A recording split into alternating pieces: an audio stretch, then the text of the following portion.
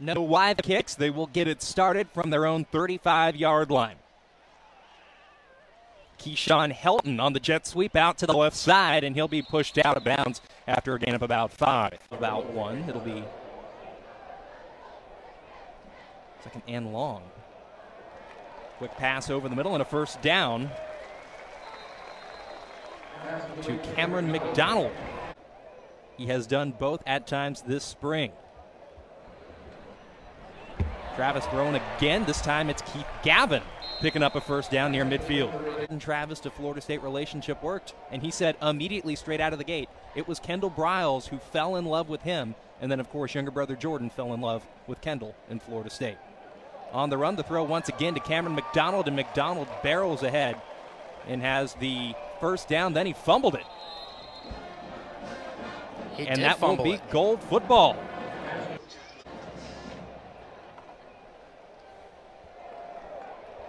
Travis stepping up into another throw, and it's another beauty from him. A Darius Dent spun down for a big gain out to the 35. The offense are becoming more like college football. It's becoming like a spread league, 4 and 5 wide. The game is changing, so DBs are pretty much, besides quarterback, I think the most important position in the field, just because. Line and what the call is, then you have more time to be able to go tempo and really make defenses pay. Ball marked at the 11, so there's still an opportunity for a first down, and Cam Akers says there's an opportunity for a touchdown. Nice play there for grad transfer, 2 more coming in later this year. But what does Florida State find in those 5? Because last year what couldn't happen, which was you couldn't have any injuries to an offense.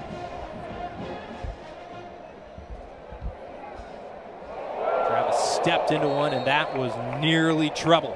You saw who that was too, number 27, Florida Atlantic, whether it was Baylor. They've put up points, and they haven't just put up points, Sean. They've been among the best in the country year in and year out. Pump fake Blackman, Keyshawn Helton with the step and all kinds of room. He makes a great move, and he's heading for the pylon. Can the Garnet jersey stop him? There's a flag, and I don't think he got in anyway. You got one line judge saying he did not, another one who said he did. I put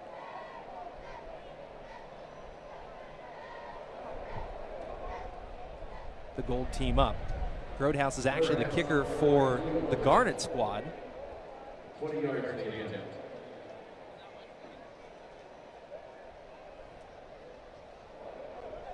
It's a spring game. You don't have to necessarily stick to the rosters if you don't want to. Wonder if Ricky Aguayo will kick today. It's up and good. That's the reason for the little bit of confusion. We all remember the big spring game he had a year ago, and huge. How much fun he had in the post-game interview with me. True. He was fired up, and rightfully so, as Travis is bottled up. It's like maybe even a yard or 2 further behind.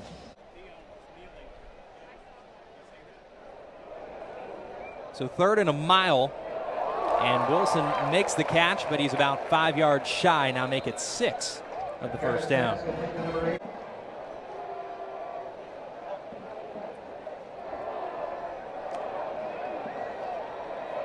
Check down here to Grant.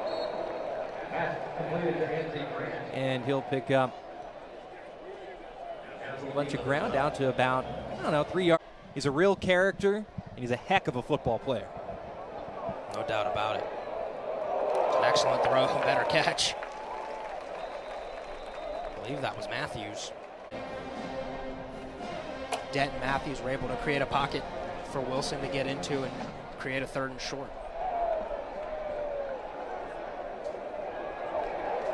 Wilson, another first down. Quarter into the 4th quarter, and Asante had a couple of pass breakups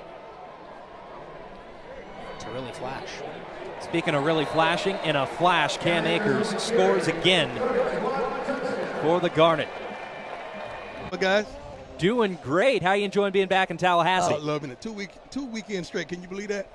So, you know, I'm all in the tagging era. 2 weeks straight. That's a lot. I got you.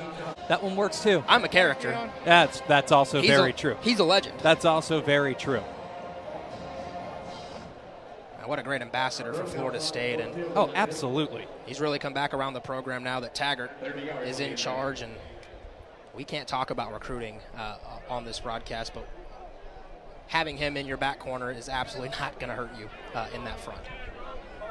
And he said a lot of great things that I think a lot of people who might be a little bit more removed from the program, who watch from places where they can't come to Tallahassee and spend time. And I think you trust that coach, those coaches, to do their job so that you can ultimately do yours. Kalen Layburn picking up another first down inside the 30-yard line. We have another guest down below. For Florida State. And Derek, where do you think that they're going to improve the most on defensively? Right now you can see that they've been working some different fronts throughout the spring. Some four-man fronts, some three-man fronts, different blitz packages. So they're just trying to get a combination of getting their best players on the field and, you know, being multifaceted. Robinson has the talent to do it. They haven't consistently shown so far through their first 3 years on campus that they can do it. But when one man leaves, next man up. And for Florida State, I think that's going to be a key for their defense next year is can they get after the quarterback.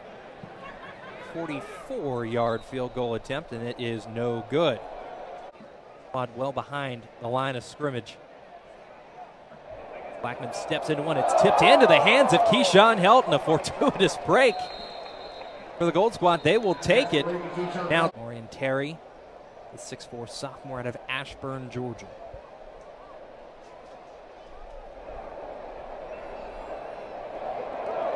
Throw over the middle. Trayshawn Harrison makes one man miss, trying to break another tackle, but to no avail. He will be bottled up at the 35-yard line, and that'll put an end to the half here at the Florida State spring game. The Gold Squad up 20-14 as they means to him to come back and be a coach here. We'll see how that pans out. Now, just talking in general about the receivers, he said that a big key for him has been knowing that he's got a group of guys that he can go to war with, and a Darius Dent trying to make his case out there on the far sideline. He wants to build tough receivers mentally, and that's where the foundation of his coaching tree begins, and his philosophy is through those receivers and the toughness in their mental state. See the call here, ball came out of Alice. Even more of a situational scrimmage. And that's the thing, too, not just on the O-line. Different position groups were decimated by injuries at times last year. Guys playing through injuries. You mentioned Levante Taylor, who played a lot of last season through injury, as Jordan Young breaks a tackle, and Jordan Young will score.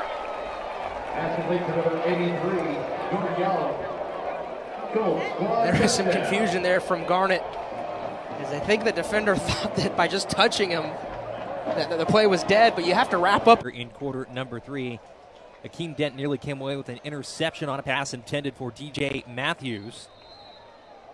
And that a completion on third down, not enough to get to what you'll see in the fall. I think that first half was about as good of a glimpse as you'll get, as good of an entree, so to speak. Alex Marshall checking in, lined up in the slot.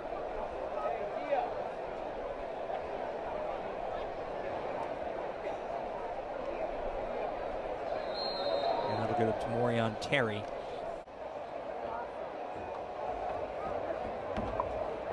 Kalen Layburn breaking tackles. Good to see him back out there after getting dinged Layburn up. on the carry.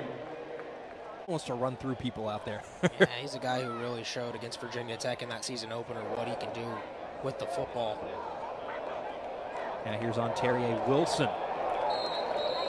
Nice run after the catch there from Wilson. So that will be something to watch as fall camp comes around, and what 5 Florida State end up going with to protect for James Blackman. Do that this year. I definitely believe Akeem Dent is in for a nice year. Fourth down play here. Elisami evades pressure, steps up, and tries to pick up the necessary ground there. Trust will translate onto the field from the players to the coaches as well. And no one's saying Florida State has to go 12-0 this year, or even goodness, no. 10-2. You just need to see obvious improvement. Transferring into the program here in Tallahassee as Keith Gavin makes a catch around the 10-yard line.